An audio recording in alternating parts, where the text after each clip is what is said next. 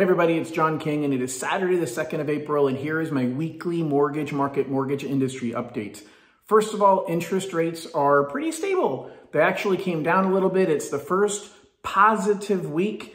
Overall rates came down. Some went up a little bit, but the bottom line is they didn't skyrocket last week, and that's the first time in the last month that we didn't see a significant increase in interest rates over the last 7 days. That is a good sign, but it also might simply be because of the end of the month and certain trades that happen with mortgages that get reset at the end of the month and the end of the quarter.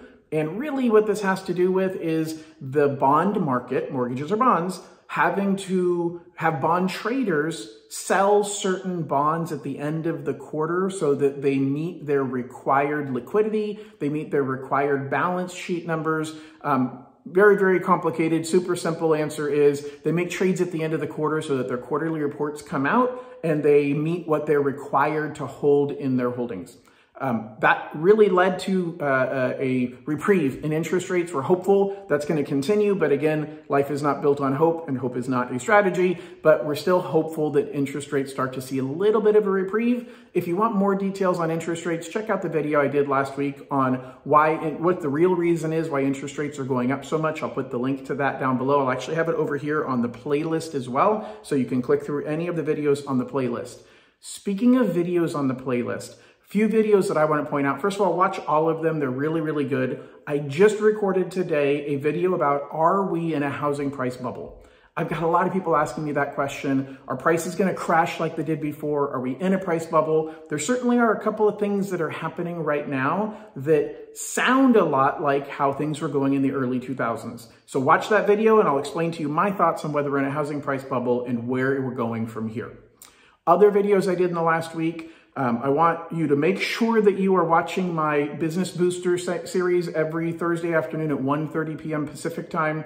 So last week I did how to get your offer accepted. So tips to get your offer accepted is what I did last week. Upcoming week I have sorry, I had to look down and see my notes. Upcoming week I am talking about fear and strategies to help your clients and yourself deal with fear and not be paralyzed by fear. So definitely sign up for that Business Booster webinar. This coming Thursday, we're talking about fear at 1:30. And then my Financial Fridays, that's focused on homeowners, home buyers, your clients, my clients. That is going to be, first of all, I just did one on first-time home buyers and tips to successfully buy as a first-time home buyer. And next week, I'm doing a webinar on, or my Financial Friday, on investment properties. Tips to buying investment properties, things you need to know, reasons you shouldn't buy investment properties. So really, really good information that I'm going to be covering there.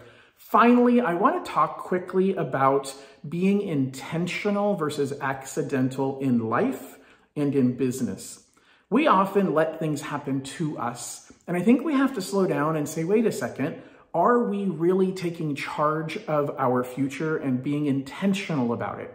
And I'll talk about business and I'll talk about the real estate industry as a great example, as a realtor can choose to say, hey, I'm not getting any business, or they can say, I'm going to go out and create opportunity. So think in your life, think in your business, what things are you being passive about? What things are you letting happen to you that you can choose to make a difference? You can choose to reach out and call somebody and start a conversation. You can choose to send an email to somebody or to record a YouTube video and educate people, to make proactive decisions, to go out and get business, to create opportunity, create the life that you want on purpose instead of just crossing your fingers and hoping that it happens accidentally.